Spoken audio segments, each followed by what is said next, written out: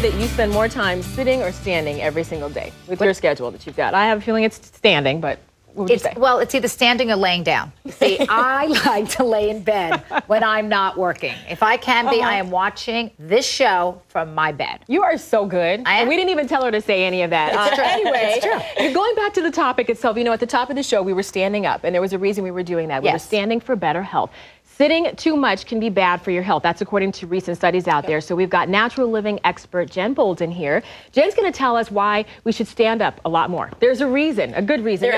We've heard about this a lot, though. Why? We have, and it's not just extending your life, but it's also increasing your health. It turns out that sitting is incredibly bad for you, and you can't counterbalance it by exercising more. A lot of us sit more than 8 hours a day. That's a lot. Our bodies just weren't designed for that, and so our metabolism starts to get whacked. We start to develop more diseases like diabetes, but also we start to get that whole little tired thing happening. Exactly. And what you need to do... slouch. Yeah. So what you need to do to be healthy, to keep your metabolism up, is just stand up. Okay. But if you have an office job, sometimes you're like, ooh, what do I do? So let's talk. You have some tips here. You have an office job. You've got to get your work done. What can you do throughout the day? Okay, here's the most progressive thing that you can do is get one of these really cool convertible desks. This is from Steelcase, right? You've got to get your company to spring for one of these desks. Just mention the word like safety and health and ASHA, and then it will get going. So if you don't have the luck of getting one of these cool things, then you can get one of those yoga balls, like the stability balls right there. This one here, right? And the whole concept is you are using your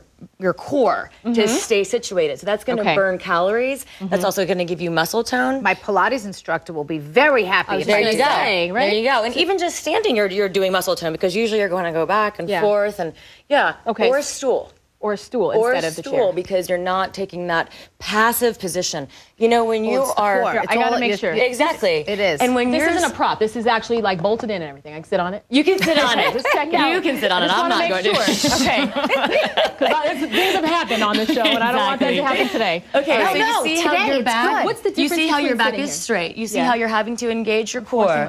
And you have a beautiful posture. So your shoulders are back, and your chin isn't going forward, which happens in our chairs. We kind of do this thing. Yeah, it does. I have horrible posture normally when I'm sitting in a chair. That's why I have to prop myself up, because otherwise I'll be sitting like this. That's why, by the way, if you have little girls, ballet, great training for them. Exactly. Great training. Okay. So you burn more calories literally chewing gum than you do in that passive sitting position. So just remember, if you can't get one of these nifty things, get up during the day at least every 15 minutes. You can do walking meetings. You can take a phone call, walk around. I love to do meetings and walk around the block. You can put your printer way over there, your trash can. One of the tips was also, you know, stop emailing everybody in the office. Get up, walk over to them and talk to them unless you have to, right? And there's great yoga poses, actually, at thewelldaily.com. It's a free daily email. You can get yoga poses for your office. So it's not like you're going to have to do a downward dog and embarrass yourself. These are appropriate yoga pose for the office. This is and again, this is assuming you have an office. If you've got a cubicle, this is going to be a little more. And I work from home, and so you really get in that mode of like, hey, I just can do what I want. Don't talk on the phone sitting. That's right. Stand up. I do the walk and talk. I'm always walking and talking. Yeah, this is why you're doing other things, right? This is why you're thin, and you're going to live to 102. I'm sorry. Hold on.